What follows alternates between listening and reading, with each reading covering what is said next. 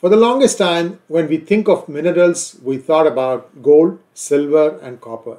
And then platinum came along, aluminum, and so on and so forth. Now, the government of India has identified 30 list of critical minerals that it wants to keep track of very closely. One more step towards de-dollarization, one might add. What are these critical minerals and what is their significance? We're going to take a quick look at this. Stay with me till the end. Please like this video because I'm going to give you a fair amount of information, because today there are many minerals essential that actually impact our lives. So there'll be some anecdote or two. So please watch this till the end. Here we go. Where are the main sectors that these minerals go into? Well, defense, agriculture, energy, pharma, and telecom. So these are not gold and silver. So those are assumed that those are critical already, but these are other things like, for instance, antimony. Antimony, it doesn't really jump out at you as to where it is needed, but it is needed in semiconductors such as diodes and then infrared detectors. Like you have motion detector and things of that nature. Beryllium. Beryllium is used in alloys with copper or nickel to make gyroscopes, springs, electrical contacts, spot welding electrodes, and non-sparking tools. Again, beryllium is not something that is rolling off of the tip of your tongue. Bismuth. Bismuth compounds have been used extensively in medicines and in particular for the treatment of gastrointestinal ailments, and this is again it's a small amounts when it's used as part of medication for gastrointestinal ailments. It has been found to be beneficial. Cobalt, of course, this is something that's fairly common. Cobalt blue, for example. Cobalt also has a bit of magnetism properties. Iron, nickel, and cobalt, all these three can be magnetized, and essentially you can use them to make magnets, and it can be also used to create some medicines such as, not medicines, I would say essential minerals, vital minerals, which is called vitamins, like B12. You can use cobalt. Next one is copper. Of course, copper, we know copper is made in vessels, and it's used in India extensively in kitchen. But in addition to that, it's used in construction, building construction, power generation, transmission, electronic product manufacturing, and the production of industrial machinery and transportation vehicles. Anywhere you want high conductivity, that's where you would use copper. Gallium. Gallium arsenide is a very popular 3,5 compound that is a semiconductor, just like silicon, to use for speed. If you want to have a very fast semiconductor part like a transistor, sometimes they use these compounds like gallium arsenide. Indium phosphide is another one. These are all, again, specific applications in semiconductors. Germanium. Germanium also has been used in semiconductors. They are also doped with arsenic and other elements. Graphite. Graphite has huge applications, from as simple as pencils to lubricants to electrodes, batteries, and many more purposes. Graphite is an alloy of carbon. I think, I'm not 100% sure, I think it is, and it's very conductive. In fact, you should never check and see where your electricity plug point is using your pencil. Don't do that. Hafnium is a good absorber of neutrons and is used to make control tools such as those found in nuclear submarines. Indium phosphide, I told you, that is used in semiconductors. It can also be used in touchscreens, flat screen TVs, and solar panels. Lithium. Lithium, again, is used in electric batteries. The latest ones like the Tesla and the new generation of electric vehicles, they're all used in that. So lithium is an essential part today of rechargeable batteries, and the rechargeable batteries are used in your cell phone, your tablet, your cameras, what have you, electric vehicles, a lot of usage. Molybdenum. I don't know how many of you have experienced stents in the heart. Molybdenum is one of the most preferred ones because it doesn't oxidize. It has a minimum impact and it is very, very strong, and it improves the strength of steel. So it's thin, it's strong, of course it's expensive because it's rare.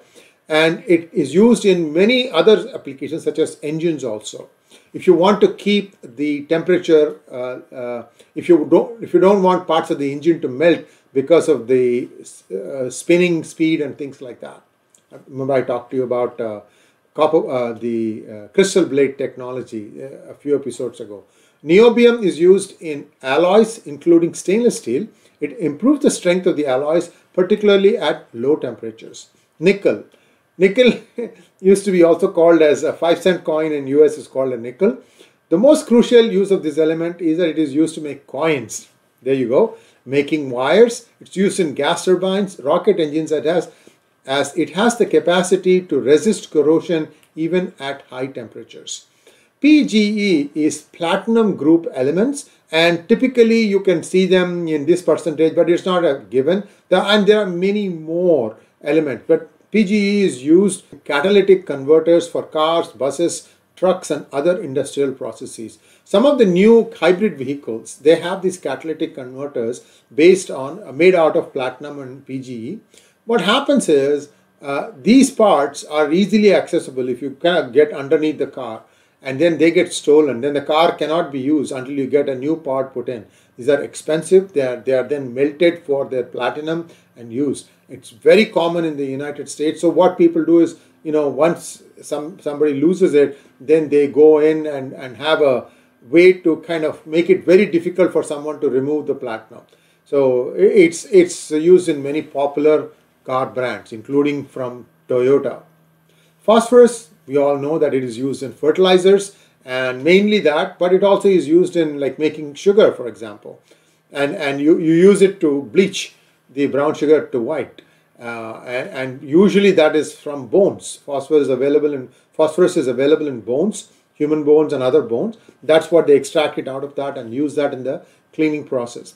Ammonium phosphate is made from phosphate ores. This is also a very key element in fertilizers. Potash is another one that is used primarily in fertilizers, 95% in fact, to support plant growth, increase crop yield and disease resistance, and enhance water preservation. Rare earth element. There are 17 elements, and these are essential for permanent magnets that are vital for wind turbines and electric vehicle motors. Rhenium. The use of rhenium are majorly noted in the domains of petroleum and the making of super alloys.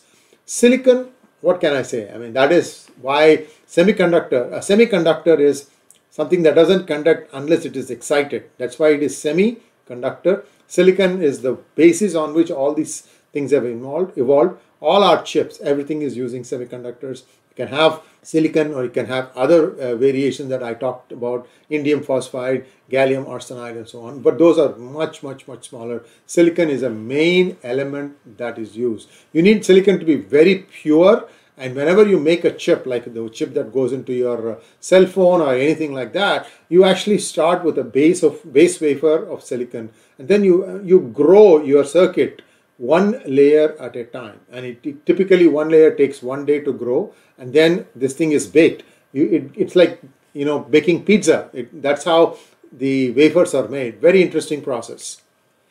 Strontium. Strontium is best known for the brilliant reds its salts give to fireworks and flares. It's also used in producing ferrite magnets and refining zinc. Tantalum is used in capacitors. They are very, very popular. And many other electronic components. It's an oxide layer which forms on the surface of tantalum that can act as an insulating or dielectric layer.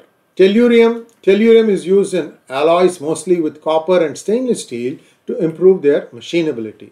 Tin. Tin has many uses. It takes a high polish and is used to coat other metals to prevent corrosion, such as in tin cans, which is essentially made of tin coated steel. Do you know another place where tin is used a lot? Your Cadbury chocolate, that wrapper inside the plastic thing, it's actually thin tin, because tin preserves the shape of the Cadbury's chocolate. Otherwise the heat will melt the chocolate. This tin is supposed to keep it in reasonable shape. I mean, if you keep it out in 40 degrees centigrade for some time, it is going to get out of shape. But at least if you keep it at home, typically that tin wrapper is the one that keeps the thing from becoming gooey. Tungsten, very strong. It's an economically important metal which is used for light bulb filament, electron and television tubes, several abrasives and special alloys such as steel stools. Vanadium, about 80% of the vanadium produced is used as a steel additive. It's also a strength adding thing. It adds strength to the steel. It's used for armor plate, axles, tools, piston rods and crankshafts. Zirconium, cubic zirconium, you know what that is, right? American diamond, fake diamonds. Well, that's one way to do it, but these are all grown in labs. Zirconium does not absorb neutrons, making it an ideal material for use in nuclear power stations. Selenium. The biggest use of selenium is as an additive to glass. Some selenium compounds decolorize glass, while others give a deep red color. Cadmium. Cadmium industrial uses are in batteries, alloys, coatings, solar cells, plastic stabilizers and pigments. Titanium. Titanium is very, very strong and very, very light. It's as strong as steel, but it's very light. Therefore, you use titanium in things like airplanes. The outer body is made out of titanium or an alloy with titanium. These are expensive. At the same time, they are very light and very, very strong.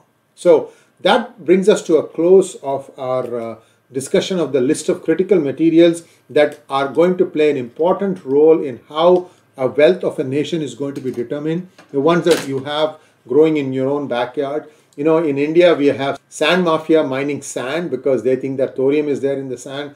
So a lot of things have to be starting to put in place. And I'm hoping that a stable government lasts for another 10-15 years because all these riffraffs have to go. All the regional parties, in my opinion, have run their course. I will give Congress a chance. If they get rid of the first family, then maybe it has a little bit of a chance. But otherwise, you know, it's BJP that needs to really start cleaning up all these things. Thanks for watching. Please like, share and subscribe to our channel. Don't forget to click on the bell button.